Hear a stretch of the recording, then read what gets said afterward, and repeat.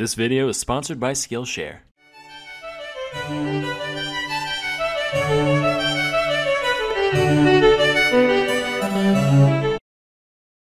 Hey kids, now some philosophers have called boats the airplanes of the sea, but while every glamorous Glennis has its slow-mo shun, so too does JJ the jet plane have his awful counterpart. Her legacy in many ways resembles my middle school career, a 3-year-long travesty plagued by blunder after blunder due to both gross incompetence and sheer misfortune, with the only silver lining being that it's remembered by relatively few. Meet the USS William D. Porter, nicknamed the Willie D, which was a perfectly acceptable alias in the days before Don't Ask, Don't Tell. She was a Fletcher-class destroyer, which, if you know Fletcher as well as I do, you know he's pretty high-class at destroying. Like when he snapped off my DS screen during summer camp because he was trying to get a better look. Didn't even apologize. He was just like, well, you're not supposed to bring video games to camp anyway. Even though everyone did. Fuck you, Fletcher. You were a counselor. You're supposed to be more mature than us. You're the reason I grew up with a lingering resentment towards authority. And my only reprisal is that I got to draw you as a disgusting fat lard for millions of people.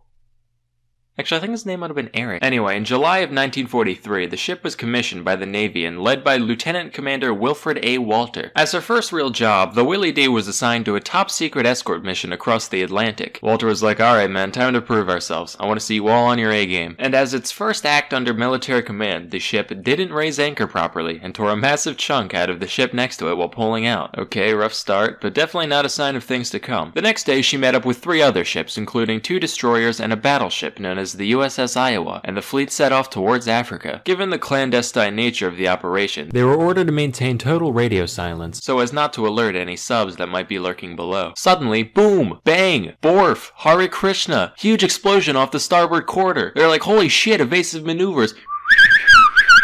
But after however many minutes, the transmission comes in saying, hi, this is Wilfred D of the Willie Walter.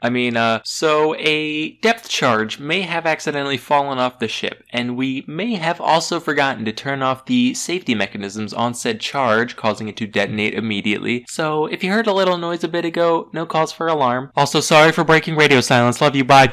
Shortly thereafter, a strange phenomenon was spotted near the ship. Officer, what in the rhyme of the ancient fuck is that? Appears to be a large wave, sir. Jesus Christ, they have that now? Basically everything that wasn't tied down ended up being swept off, and one of the boilers in the engine room got foobarred. But fortunately, no crew members were taken away, except for the one that was. Later, the 4 ships congregated in the waters east of Bermuda when the Iowa decided to test its anti-air abilities, and launched a bunch of weather balloons for target practice. A few of these drifted towards the Willie D, and they took some potshots just for fun, probably wrecking some happy albatross households in the process. But Walter was like, men, it's time to redeem ourselves. Spit those crayons out. Don't you know the purple ones are bad for you? Time for some impromptu torpedo drills on the Iowa. Yay! That was Narnar and the Pow Pow. They're gonna douse their trousers when they see how good we tore those pedos. Say, you guys remember to take the primer out of all of them before launching, right? Yes, sir. Yep. What? Fortunately, the Iowa didn't really have much valuable cargo that could be damaged in the event that the torpedo struck. Oh, except for 32nd President of the United States Franklin Delano Roosevelt, who was being escorted to Cairo as the whole point of the mission. The next 5 minutes aboard the Willie D were just total fucking chaos. Humid sacks of rice, hogs and bats sniffing each other, massive stereos. Commander, we really should radio them. No! I am not breaking any more rules! Do the flashy light thing!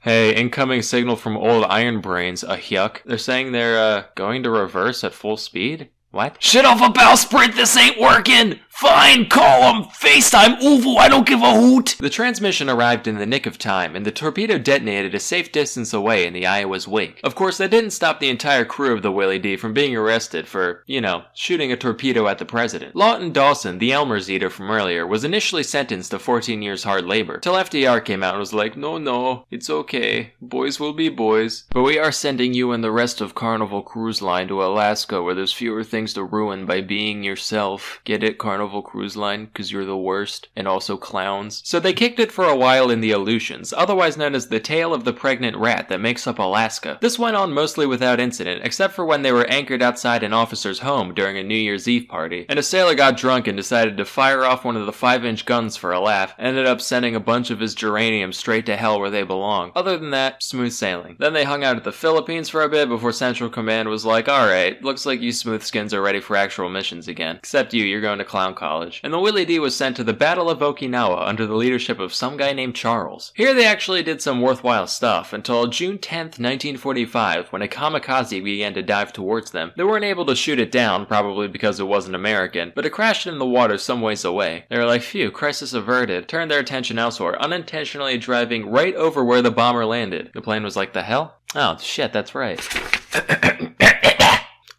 Bonsai. About 3 hours of desperate repairs went by before the order to abandon ship was given, and miraculously, every crew member made it out alive by the time the ship sank, just 12 minutes later. So it just goes to show, everything has its silver lining. Everyone on the dipship gets to live, every filthy Chuck E. Cheese ball pit has a delicious prize at the bottom, and the vast nexus of pointless diversions we call the internet actually has a couple productive things to do on it too. Sponsor time! Skillshare is an online learning community with over 25,000 classes in design, business, technology, and more. Premium membership gives you unlimited access to high-quality classes on must-know topics, so you can improve your skills, unlock new opportunities, and do the work you love. If you're like me, you've been mildly interested in, actual animation for years, but felt too intimidated by the community to really get your hands dirty, Skillshare has plenty of tools to smooth that learning curve down into a gentle exploratory slope. How about this one? Simple character animation. Create a walk cycle with Duik. Look at me! See you later, goof shits, I'm off to autonomize Kurdistan. Join the more than 7 million people already learning today with a special offer just for my viewers. While Skillshare is already less than $10 a month, the first 500 people who visit the link in the description can get a full year subscription for 40% off. So please, quit ruminating and start substantiating today. Anyway, that's all for today. Till next time, I'm Salmonella, and I'm a fella with rubella.